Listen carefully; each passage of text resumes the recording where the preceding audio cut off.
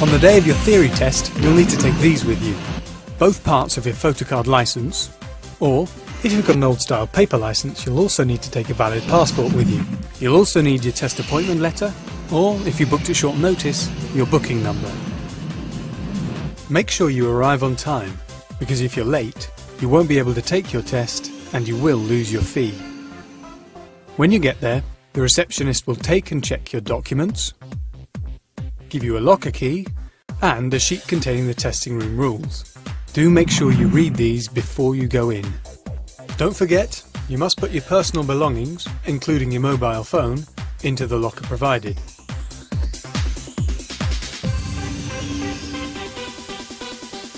When it's time for your test, you will be called to the reception desk to sign in. Once you've done this, the receptionist will give you back your documents and you will be shown to the test room. The test room supervisor will check your ID and ask you to confirm the type of test you're taking. You will then be shown to your workstation. Headphones will be provided, but you only need to wear these if you want the test read out to you in one of the many languages available. Before you start the test, you can do a practice session. You get 15 minutes to do this. It'll help you get used to how the test works, and your answers don't count towards the final score. The test itself is in 2 parts, but you'll need to pass both parts in one sitting in order to pass the test. The first part is multiple choice. A question will appear on screen and you'll be given a choice of answers. You select the answer you think is correct by clicking the mouse button. You'll be asked 50 questions in total for this part of the test. Some of the multiple choice questions are presented in the form of a case study. A case study shows a scenario on which 5 questions are based. The subject of the scenario focuses on real-life examples and experiences that drivers might encounter when driving.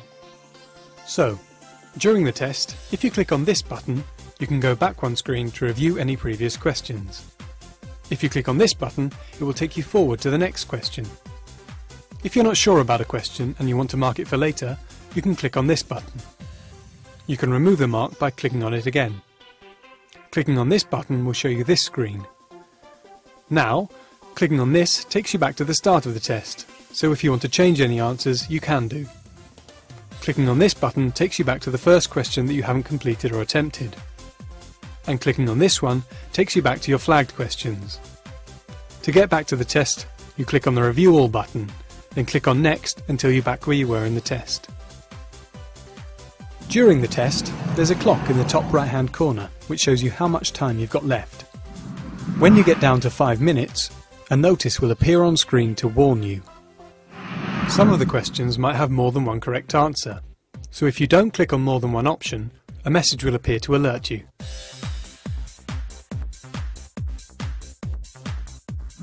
When you finish the test, clicking on this will end the multiple choice part. You then get the option of having a 3-minute break or starting the hazard perception part of the test. If you choose to have a break, the test will start automatically when the 3 minutes are up. You'll be given the chance to view an explanation video at the start of the hazard perception test. We strongly recommend that you do this. It will help you to familiarise yourself with the test you're about to do. If you choose to watch it, you will need to wear the headphones.